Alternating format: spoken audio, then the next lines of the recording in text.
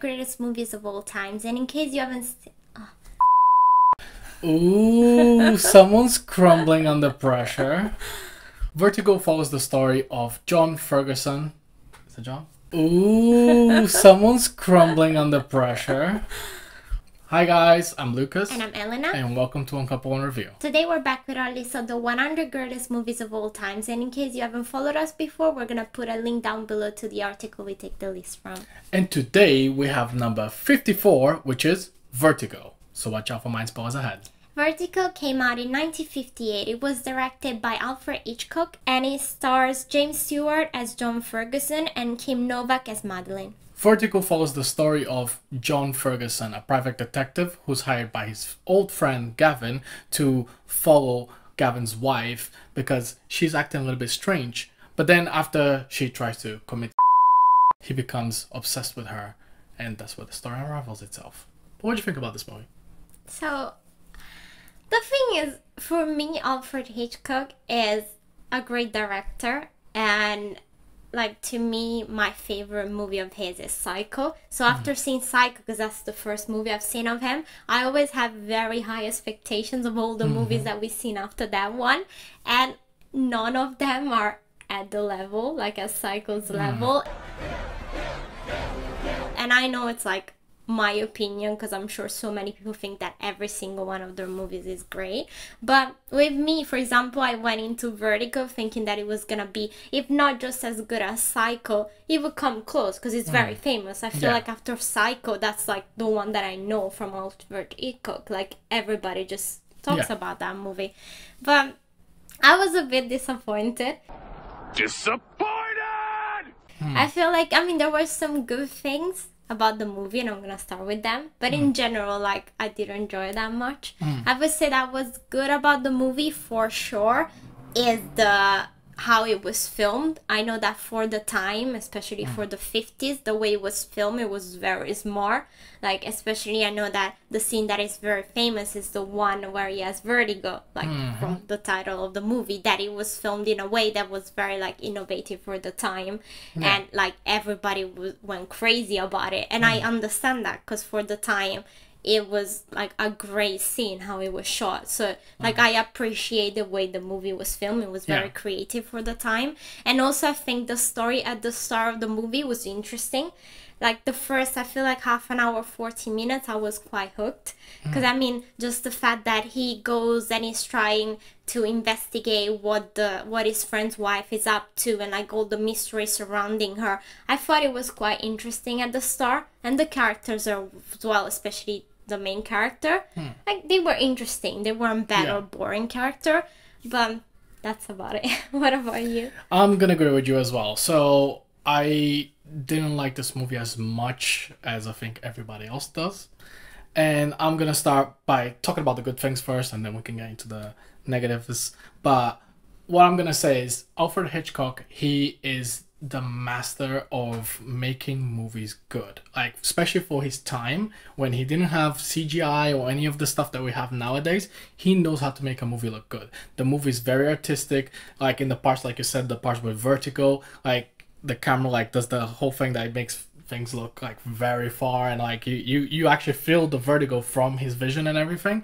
And I think that it just looks good. It's a movie that looks good. Every movie from Alfred Hitchcock looks good. And like you said, I feel like the story starts very interesting from the beginning. You know, it kind of got me into the mystery of what is going on with Madeline, and like, okay, I want to know. I want to figure out what's going on. What is the letters about and everything. And the thing is, I feel that halfway through the movie kind of loses its charm to me. But what's bad about this movie?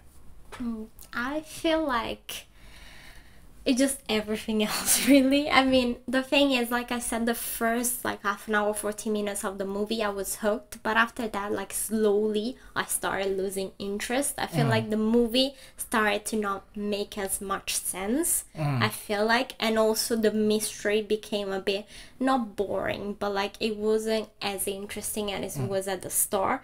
Especially like towards the end, I feel like the movie kind of lost itself a bit.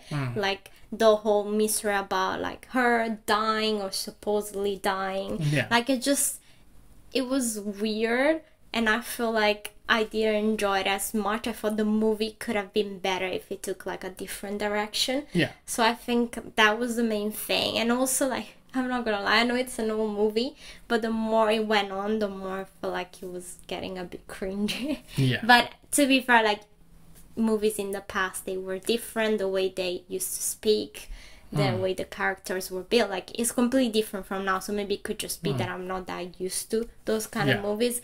But I think the main thing is that the movie started in a way, and then it went in a completely different direction that I didn't enjoy as much. What about you? I'm gonna agree with you. So I feel like definitely the movie kind of lost me halfway through, and I feel there's a couple different things here and there that I thought, okay, this could have been done better.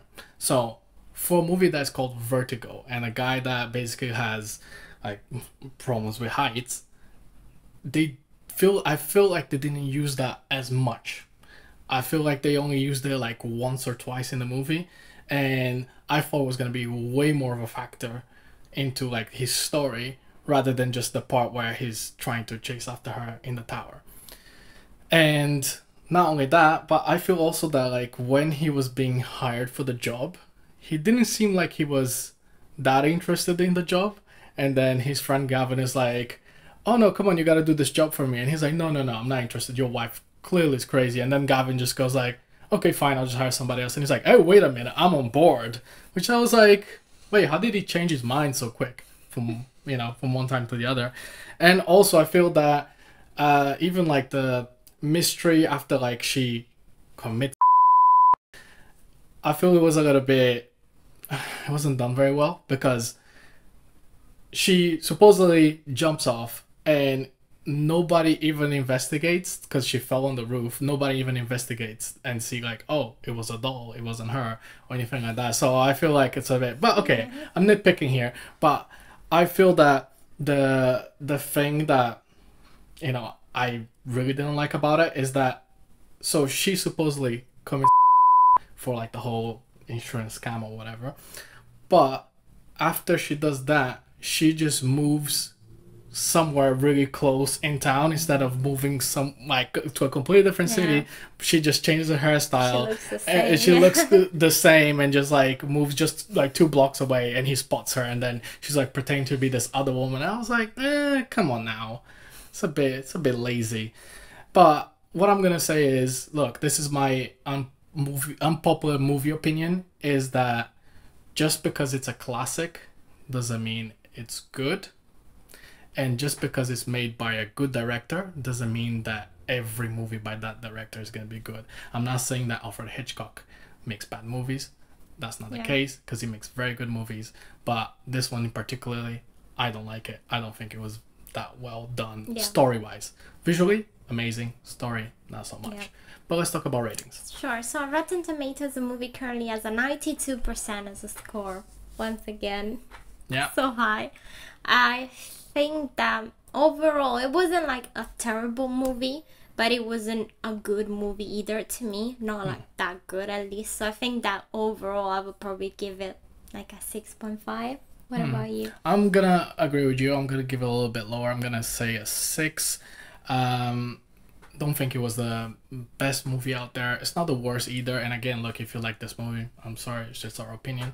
But what should we call it? A 6.25. There we go. Also, let us know in the comments, what is your unpopular movie opinion? And also stay tuned, as next time we're gonna be reviewing number 53, that is Psycho. Finally. See, there you go. Another one by Hitchcock, but this one is actually great.